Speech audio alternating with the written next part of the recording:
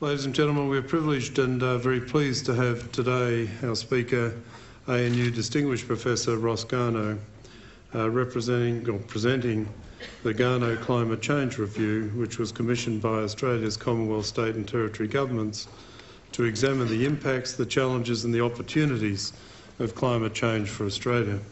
It is my great pleasure to invite Ross Garnaut to address us this afternoon on the costs and benefits of climate change mitigation. Thank you.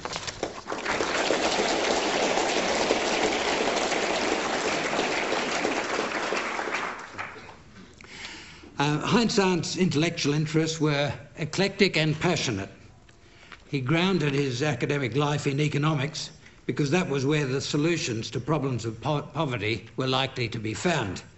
But he remained interested in the scientific, political and philosophical context. By mid-career, he was forming the view that to work on the economic problems of rich countries was akin to membership of the groups that sprang up in industrialising Britain in the 19th century to assist genteel ladies in distress. That was when he moved to the Coombs building, here, to specialise in development, and began the work that leaves this place today the main world centre outside Indonesia for the study of the Indonesian economy. Heinz's eclectic and wide interests and his early concentration on development made him unfashionable in the economics profession, as it narrowed its focus to increasingly technical issues and to the reliable data series that could only be found then in advanced countries. Climate change was a Heinz Arndt sort of issue. It draws to itself all of the threads of human intellectual endeavour, and it arouses political passion. Heinz would have become deeply interested and argumentative about the science, the international relations and the philosophy. His passion would have been the father to his intellectual positions, rather differently as he moved famously across the Australian political spectrum over time. Over nearly 40 years, I managed to discuss issues from widely different perspectives with Heinz without ever having had anything like an argument. On central issues in economic policy, I suppose our views did not differ much, after he followed my generation of ANU economists away from the old Australian view in sympathy with protection to unequivocal commitment to free trade. We managed never to descend to what could be described as argument through many discussions from widely different positions on the big international political issues of our times in our region, the Vietnam War, the recognition of China and East Timor. It would have been like that with climate change, as it came to occupy more of my mind last year and this. But Heinz would have been having arguments with lots of others and sending letters off to the Canberra Times and articles to Quadrant. Never as a sceptic, always as a believer or an atheist. I thought that I would use this occasion to talk about the conceptual framework of my climate change review for the federal, state and territory governments. How do we assess whether Australian mitigation action is justified? Would the substantial costs of mitigation be exceeded by the avoided costs of climate change? What degree of mitigation would lead to the largest net benefits? These turn out to be immensely complex questions. The Garnaut Climate Change Review seeks to form and to present judgments relating to the key mitigation choices for Australia in a transparent way. In the draft report that will be released to the Australian public on July the 4th, we will provide a sense of the early tendencies of analysis. The supplementary draft report at the end of August will present a comprehensive set of results from the quantitative analysis completed for the review, the work on the costs of mitigation jointly with the Australian Treasury, and separate analysis of the benefits of mitigation through diminished climate change. The review's conclusions will be drawn together in the final report to be presented to governments at the end of September and released soon after. Climate change mitigation decisions in 2008 and for the foreseeable future are made under conditions of great uncertainty. There is large uncertainty about the climatic outcomes of varying concentrations of greenhouse gases, about the impact of various climate outcomes, and about the costs and effectiveness of adapting to climate change. There is uncertainty about the costs of various degrees of mitigation in Australia. There is large uncertainty about the extent to which the international community will make effective commitment to mitigation and about the relationship of global to Australian mitigation efforts. Under such uncertainty, it is always sensible to ask whether it would be better to delay decisions while information relevant to the decision is gathered and analysed. However, it is as much a decision to delay action as it is to decide to take early action. The issue, of course, is whether delay would be a good decision. In 2008, the costs of delay on a balance of probabilities are high. The mainstream science, the tendencies in global economic development and the state of the international decision-making process suggest that business as usual is running Australia and the world towards high risk of dangerous climate change at a rapid rate. The opportunity costs of delaying decisions are high.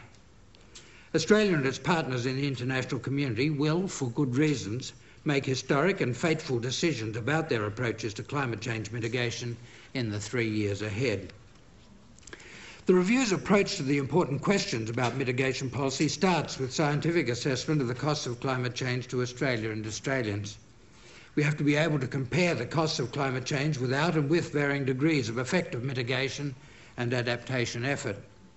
These costs include indirect costs through effects on other countries, to the extent that these feed back into Australia or are valued by Australians in themselves. The scientific assessments are highly uncertain and their impacts on human activity and welfare even more so. We have no alternative to making decisions on complex issues of valuation under great uncertainty. Risk relates to an event that can be placed on a known probability distribution. When we toss a coin twice, we do not know whether or not we will see two heads. If we double toss the two coins enough times, they will both fall as heads around a quarter of the time. In many spheres of human life, an activity has many similarities with others that have been repeated many times, so that participants have a reasonable idea of the odds. That's risk. There is uncertainty when an event is of a kind that has no close precedents, or too few for a probability distribution of outcomes to be defined, or where an event is too far from understood events for related experience to be helpful in foreseeing possible outcomes. Humans are often required to form judgments about events that are unique or so unusual that analysis based on secure knowledge and experience is an absent or weak guide. Columbus sailing west in search of China is an historically important example. Bayesian decision theory advises us that we will make the best possible decisions under uncertainty if we force those who are best placed to know to define subjective probabilities that they would place on various outcomes and work through the implications of those assessments as if they were probability distributions based on experience. In truth, while the distinction between risk and uncertainty is analytically helpful, it does not distinguish discrete and separate phenomena. Rather, risk and uncertainty are the extreme ends of a single spectrum. If it is correct method to treat a subjectively formed assessment of a probability distribution as if it were drawn from a distribution based on repeated experience, what is the difference between risk and uncertainty? Perceptions of the probability distribution formed under conditions of uncertainty are more likely to change materially with a small number or amount of new observations or experience or further analysis. The climate models on which the assessments of climate change impact are based are diverse. The climate models provide numerous observations on possibilities out of their diversity, as well as from each generating numerous results from repeated experiments. These are the senses in which the IPCC science draws from probability distributions. There are many points at which judgment rather than experience informs the model relationships. The resulting conclusions are therefore located somewhere on the uncertainty side of the middle of the risk uncertainty spectrum. Every climate scientist has his or her own views on some issues that differ from the mainstream in detail. But the broad findings of the IPCC have general support among scientists with relevant specialist expertise. The broad wisdom of the IPCC is strongly contested by a small number and a small minority of reputed climate scientists. It is not contested by the large majority of specialists and by the leaders of the relevant learned academies in the countries of great scientific accomplishment. It is sometimes observed by dissenters that Galileo turned out to be right as a minority of one against the intellectual establishment of his time. Does not this establish that the intelligent dissenter can be right? Well, yes, it does. But the establishment of 17th century Catholic Europe was not learned in scientific method. Would not Galileo be with the majority of established science today? Probably. Mainstream science is right on a balance of probabilities. The dissenters are sometimes called sceptics. This is a misnomer in general. Many hold to their views with profound belief that is independent of external information or analysis. To conclude this discussion of uncertainty and belief, I recall the perspective offered by the former Australian Science Minister, Barry Jones. In his World Meteorological Day address in 1992, he applied the famous wager of the 17th century French scientist Blaise Pascal to the climate change problem. If there were no God and one believed, pondered Pascal, what is the loss? But if there were a God and he rewards belief or denial in heaven and hell, the absence of belief is catastrophic. It is rational, said Pascal, to act as if there were a God. I should say here that Heinz would always be prepared to back the passions of his mind, even at these awful odds. Pascal's wager would seem to make the case against the dissenters. But as we will see, it is not quite so easy with climate change. Belief acted upon could be costly and wasted if it is all a warp in the modern history of science. There is no alternative to seeking to measure the costs and benefits of efforts to mitigate climate change while being mindful of uncertainty. And, regrettably, there is no alternative to acting on the results of that analysis now, actively or passively, as the passage of time is rapidly reducing the scope for choice amongst policies affecting climate outcomes. A modern acceleration in rates of human-induced greenhouse gas emissions is the source of contemporary concerns about anthropogenic global warming.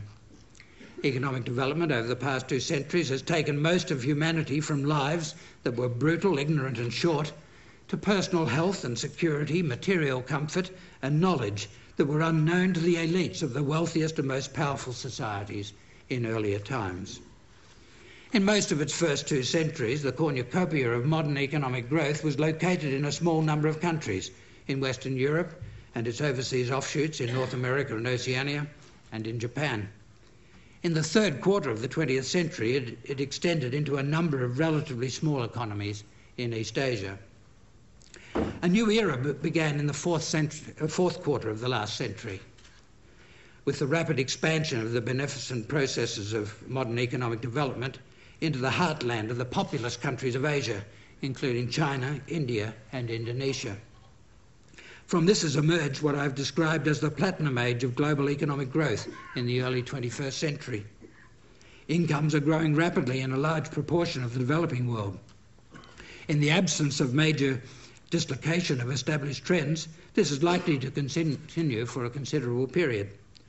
Analysis presented in the draft report points to the platinum age contributing a greater absolute increase in annual human output and consumption in the first 2 decades of the 21st century than was generated in the whole previous history of our species, and then adding almost that much again in the following decade to 2030.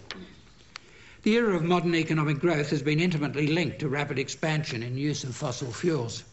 This is returning to the atmosphere a small part of the carbon that was sequestered naturally over millions of years through a process which created the conditions that were necessary for the emergence of human life on Earth.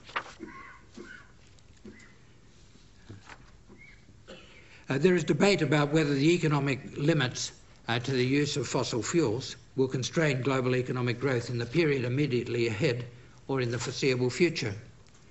The limit will be reached much earlier for liquid petroleum than for natural gas, and for gas much earlier than for coal. The success of technological improvement and market processes in expanding supply and easing demand for scarce natural resources in the first centuries of modern economic growth established confidence that global economic growth was unlikely to be constrained by the availability of fossil fuels in any time frame that was relevant to current decisions.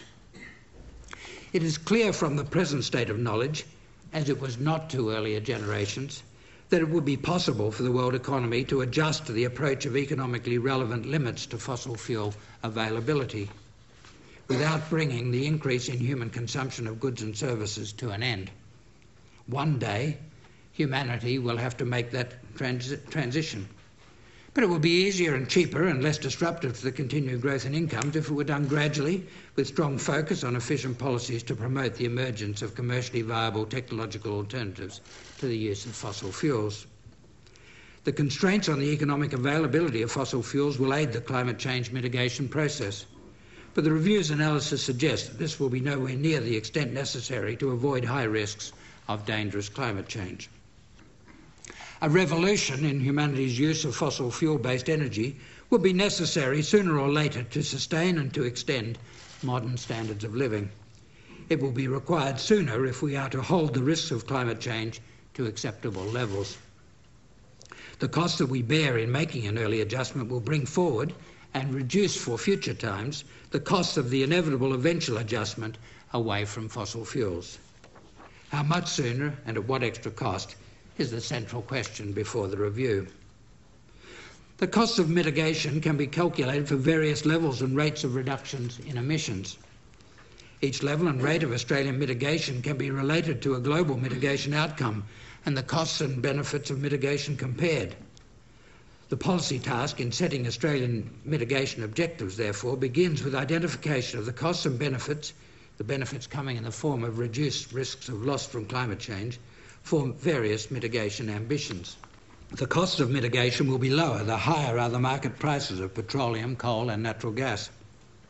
This is because the costs of business as usual to be compared with the costs of using the alternative low emissions technologies will be higher. This is a matter of high current interest at this time of historically high fossil fuel prices. The costs of mitigation will be higher the more ambitious the extent and speed of reductions in emissions. It will be lower the more efficient the instruments chosen to give effect to policy. An economically efficient approach to mitigation would generate a rising carbon price over time and therefore impose increasingly strong pressure for adjustment out of high emissions technologies and increasingly strong incentives for sequestration. For a given abatement task, emissions costs will be lowest if the emissions price rises at the interest rate. The annual costs of mitigation are likely to rise for some time as a rising emissions price forces deeper abatement. At some time, this tendency will be moderated and eventually reversed by improvements in the technologies that emerge to replace fossil fuels and other sources of emissions. The cost of mitigation in Australia, and not only the benefits in avoided climate change, will be affected by the nature of the global mitigation effort. An effective global effort would make available a wider range of opportunities for trade in mitigation responsibilities, assigning higher effort to countries in which it can be achieved at lowest cost. A global effort would increase and distribute more equitably the world's investment in new technologies to develop lower emissions paths to consumption and production. And it would obviate the need for special policy measures to avoid carbon leakage. It is important to see any period in which an Australian mitigation effort is in place prior to an effective global effort as short, transitional and directed at achievement of a sound global agreement. It may be useful to share some developments in my thinking about public discussion and real developments surrounding the cost of mitigation since the interim report in February and the discussion paper in March. The big external development has been the continued lift in oil, gas and coal prices to levels that are more than several times above forward market expectations only a few years ago. Community concern so far has focused mainly on petrol and diesel prices, where the pass-through to consumers is rapid. Rising gas prices, to go much further with the internationalisation of the Eastern Australian gas market that is now in process, and coal prices have begun to affect households' utility bills. They will have much larger effects over the next few years and would do so even if there were no emissions trading scheme in contemplation. As I've just noted, higher fossil fuel prices lower the cost of mitigation. They reduce demand for fossil fuels. If an ETS were already in operation, the higher energy prices would reduce demand for permits and lower permit prices. The ETS would to some extent cushion the shock of exogenous increases in energy prices. In this period before the introduction of the Australian ETS in 2010, higher fossil fuel prices will cause Australian emissions to shift downward. If we had been more or less in line with the Kyoto requirements, we will now be tending below them. The draft report will examine in detail the implications of and opportunities created by the likely overperformance of Australia during the Kyoto period for the optimal for the optimal design of the ETS up to the end of 2012. I've considered carefully the proposal of Warwick McKibben, my long-time friend and ANU colleague, to base a long-term permanent mitigation system on a hybrid of an emissions trading scheme, ETS, and a price cap. Warwick was a pioneer of serious work on the economics of climate change in Australia. If his proposals for gradual and constrained action had been applied in the late 1990s when first suggested, we would be in a better position today.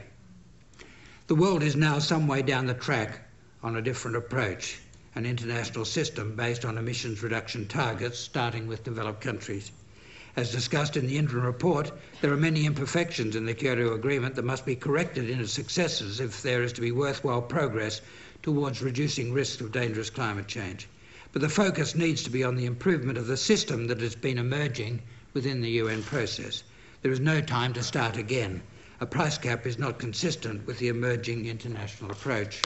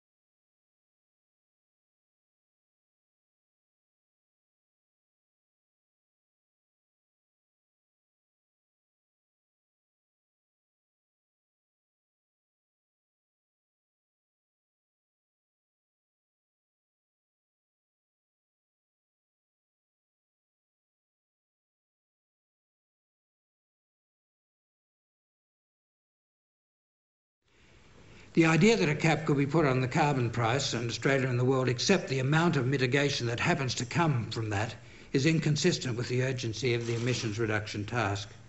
The work of the review on the reality of the rate of growth in emissions in the platinum age has led to realisation that the time available for effective action is considerably shorter than previously assessed. Warwick's own work, adopting different methods, has arrived at a position on business as usual emissions that is as similar to ours as we both are different from the early conventional wisdom. There is indeed need and room for flexibility in the emissions trading scheme system to take account of any current misjudgments in the future costs of mitigation, fluctuations over time in economic variables affecting the permit price, and the shocks that from time to time enter any market.